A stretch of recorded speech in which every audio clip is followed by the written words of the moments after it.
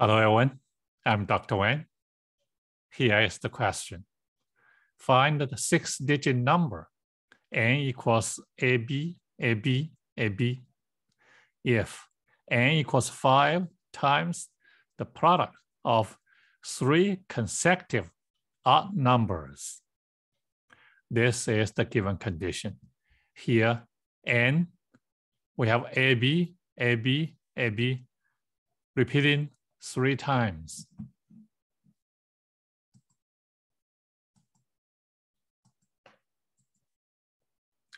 We want to rewrite n into 3 pieces, the sum of 3 pieces. So here, because you can see the pattern, AB, AB, AB, we consider first AB. AB 0, 0, 0, 0, it is equivalent to AB times 10,000.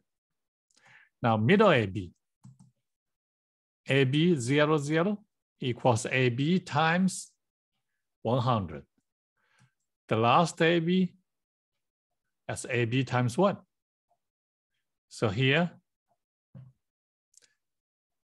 n equals AB, AB, AB equals the sum of those 3 pieces. The left-hand side, we can sum of the right-hand side. So each of those 3 have AB. We can factor AB out. You can see that's AB. Then we have 10,000 plus 100 plus 1. 10,000, 101. So we are here now. What's next? Factor this. You can see 10,101 equals 7 times 37 times 39. You may ask, why are you doing this? We are using the given information. 3 consecutive odd numbers. Although 39, we still can continue to factor it as a 3 times 13, but we don't need it. So here you can see 37, 39 are 2 consecutive odd numbers. So we need 3. So we have 2 here. 37, 39. What are those possible odd numbers? We join those 3 consecutive odd numbers. One should be before 37, which is 35.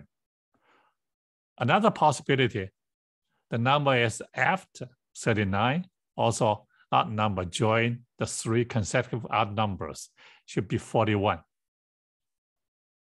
Only 2 numbers we need to consider.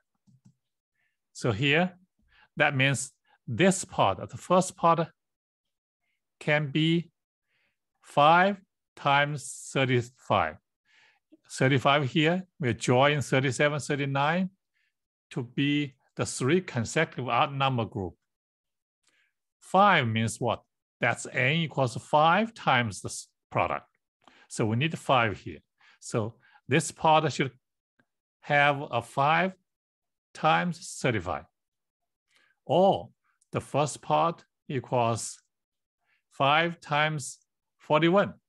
This one, 41 here, after 37, 39, and 41 to form a 3 consecutive number group. Only 2 situations we need to consider. Consider first situation.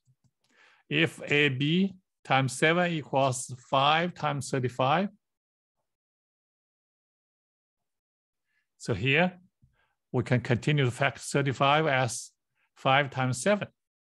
So here we can find AB. AB equals 25. This is one solution. What is the question? We want to find n. N equals what? AB, AB, AB. If we know AB is 25, we know that's 25, 25, 25. That's one answer. Now consider the second situation.